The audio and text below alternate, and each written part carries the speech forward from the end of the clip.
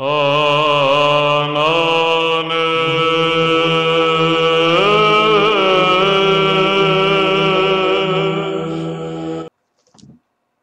there! Today we're going to talk about this pen. This pen does not belong to me. It is a Hero 2060, and it was sent to me by Colin, and Colin said this pen skips around quite a bit, and I hate pens that skip. That's not what he said, that's what I'm saying. I mean, you buy a pen, you don't buy a kangaroo, so when stuff is skipping around, that's not a good thing. So I had a look at this pen for him, and when I had it here, I thought I might as well do a review of the pen. So here we go. First of all, this is a big pen. This is, I mean, I'm not kidding. This is a serious pen, and when you post this, it's pretty huge. So if you like bigger pens and heavier pens, because it's all metal, then you may enjoy one of these. So I'll cover the parts of the pen.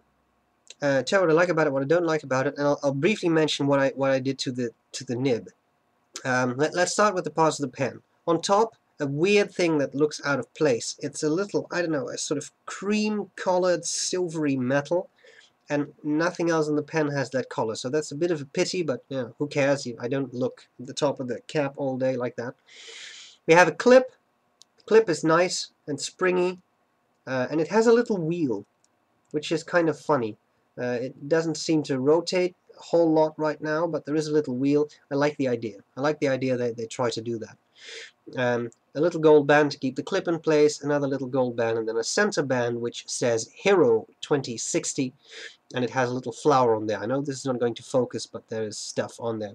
The flower has an H in there, sort of stylized H. I think that's the Hero logo. Okay, then we have the barrel. It doesn't seem to be extremely tapered.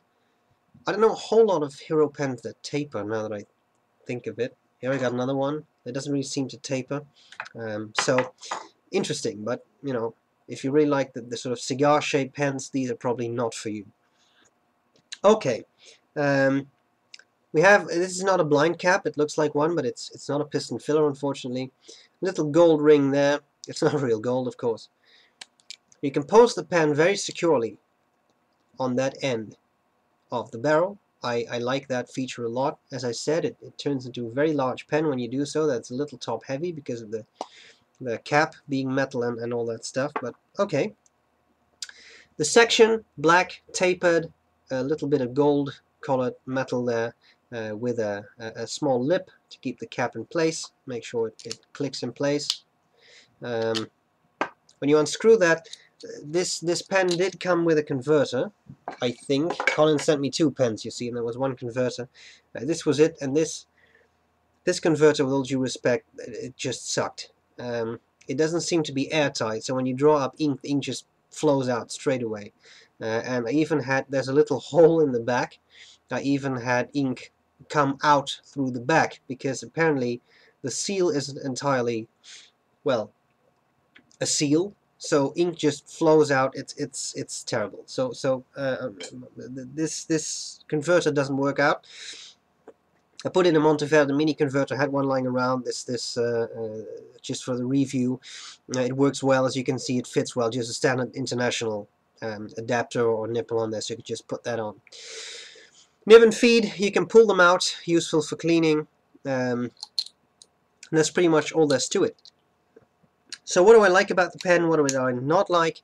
Well, I like the design. I think it's a pretty nice design. Some people may think it's a little blocky or something. For me, that wasn't really an issue. Of course, there's some dodgy stuff with a little wheel, and then it doesn't really turn. I mean, I mean, these are fairly inexpensive, cheap pens. It's what you get. I think it looks cool. It's pretty big. It's pretty heavy. Two qualities I appreciate in a pen. You have this nice thing on the clip. I'm not sure why you can see that, but you see these little lines. There's one, and here's another one. Those are actually like gold leaves, one over the other, so superimposed. I like that nice bit of detail. So that's pretty much all there's to it. So what did I do? When I checked out the nib under a loop, what I saw was that there was something wrong with the alignment of the tines. What you would like to see when you do that is tines that are something like this. I'm exaggerating a bit now, but you would like to have the breather hole here, and then a beam of light passing through them, and you want that to be tapered. So it should be wide as near the breather hole. Again, I'm exaggerating now. You don't want this in a nib. And then the two tips should almost touch, but not entirely touch. What happened with this nib was that the tines were splayed, so they ran like this. Breather hole there, and then they moved out. When you do that, you can do that when you're a little over-enthusiastic, putting a shim in there, for example. You're actually hampering the capillary action of the nib. You see, it's this sort of tapered thing that keeps a little drop of ink suspended between the tines. Then when you hit the paper, capillary action draws it out onto the paper and you write. Now when you do this, the opposite thing happens. I'm not insulting you, I'm just showing you something. Let's do it this way. When you do this, the opposite can happen.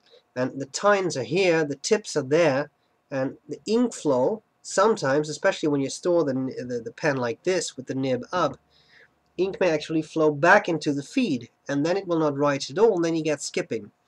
Now, this was a difficult nib to work on, because as you may see, it's quite narrow. If you compare that to, this is the other pen Colin sent me, a Jinhao X450, you see that with this Hero pen, the nib is very narrow and a little difficult and that's a bit difficult to work with, because I found it very difficult to compress the two tines to get them back into alignment again. So, since the pen didn't write at all, what I did was just snip off a little bit of the nib. I don't recommend you to start doing that with your Viscontis or anything, but with an inexpensive pen like this that just doesn't write, sometimes you need to take some drastic action. So I took that off. Now you can imagine, if you have this, and you cut it off here, at least the problem gets less pronounced. Then I could push them just a little bit back, just a little bit further. Now what I did was I just ground the nib down a bit and turned it into an italic-ish nib. So I'm not sure why you can see this, but the nib is actually quite flat. I know this won't focus, this is probably pointless anyway, but I just thought I'd try.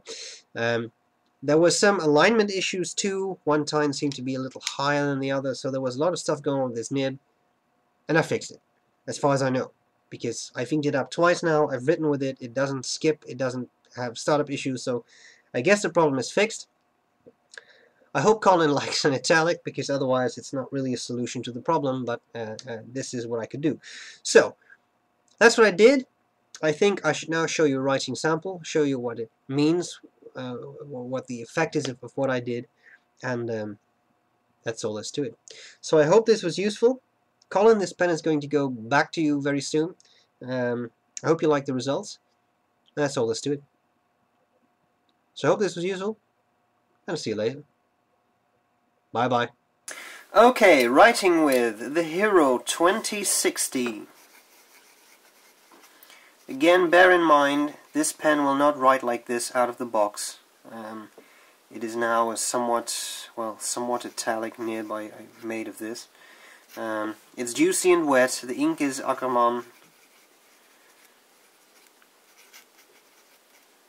Trève Turquoise.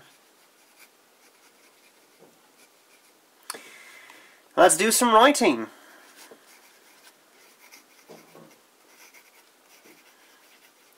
As you can see, writing is smooth now.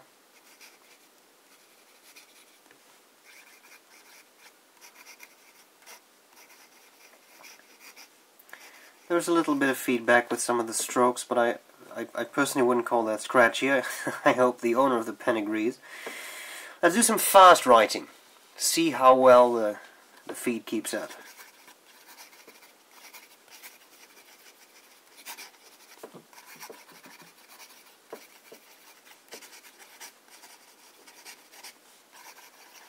See, the nib is nice and wet, no skipping, no skidding, no strange stuff going on. All quite nice. Okay, what about line variation? Well, when it comes to flex,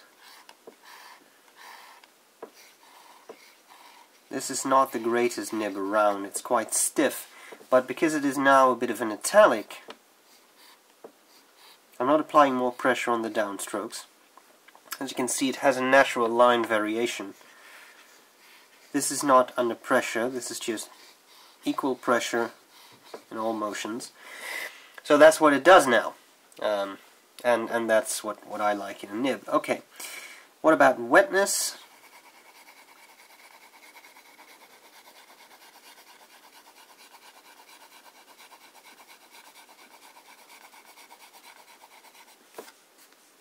As you can see, I made it nice and wet, the way I like pens to write. And, well, I guess that's all there's to it, isn't it? So here you go, Hero 2060. Nib didn't perform to the owner's liking. I tried to get a workaround somehow. And this is what we ended up with. So I hope he is satisfied.